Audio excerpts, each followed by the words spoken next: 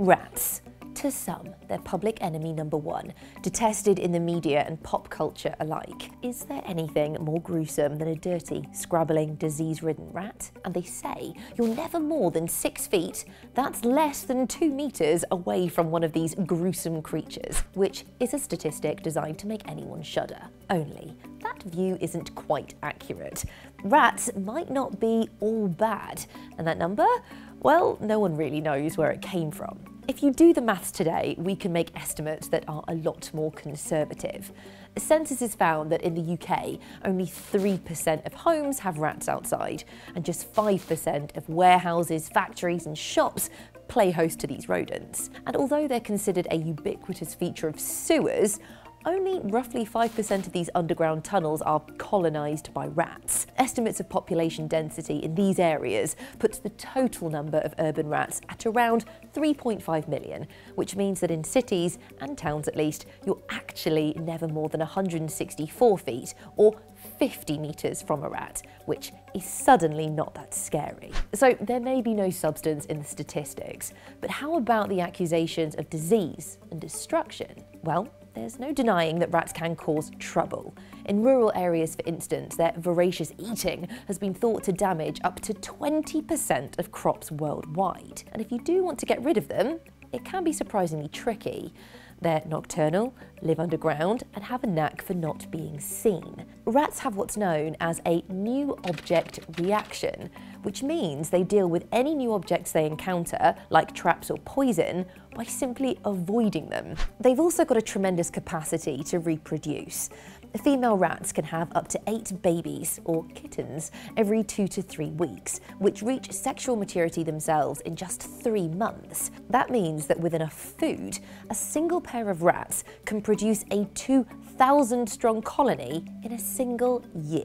But the real cause of our collective musophobia, that's a fear of rats and mice, probably dates back to the 14th century and the role that invasive black rats played in spreading the bubonic plague. The disease was caused by the Yersinia pestis bacteria found on fleas that were carried by black rats. Large numbers of black rats thrived at the time thanks to poor communal hygiene, and the bubonic plague is thought to have claimed up to 100 million lives. And that's not the only disease they carry.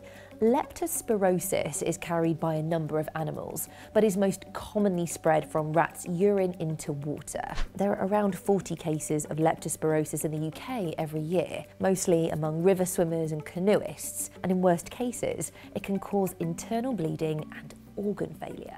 And then there's Q fever, rat mite fever, viral hemorrhagic fever.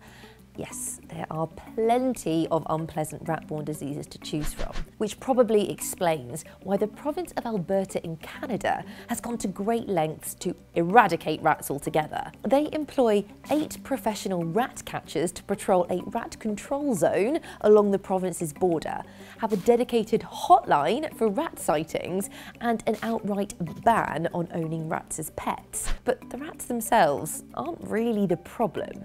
There are very few cases of rats actively attacking humans, and they can actually be rather friendly. In Victorian times, domesticated rats were much loved companions for upper-class ladies, which began a trend for so-called fancy rats. These disease-free fancy rats make for intelligent, social and affectionate pets. For instance, rats are known to purr when they're content, and can even do something very similar to laughing when they're tickled, letting out ultrasonic chirps just like a giggle. And in other cultures, rats don't get such a bad rap.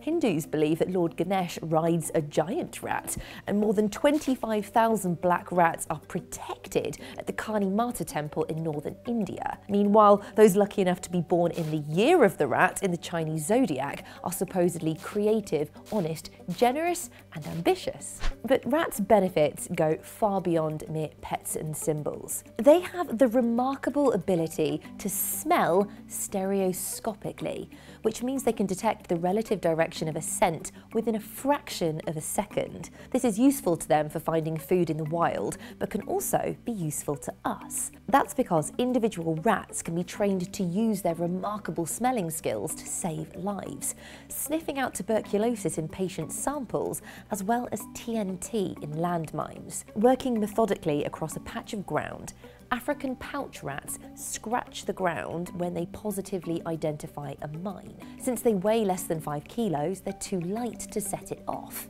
And every positive identification leads to a treat for the rat, giving them a reward as well as an incentive to find more. Meanwhile, TB detecting rats can screen thousands of samples every year, and in Dar es Salaam, they've detected nearly 8,500 new cases of TB since 2007. And there's even more. Rats are commonly used to give us important insight into medical and scientific research. In the last 100 years, no less than 30 Nobel Prizes have been awarded based on research with rats. Without these remarkable rodents, we might not have anywhere near the medical understanding that we do today. So, perhaps it's time we updated our prejudices with better hygiene and a much better understanding of our furry friends.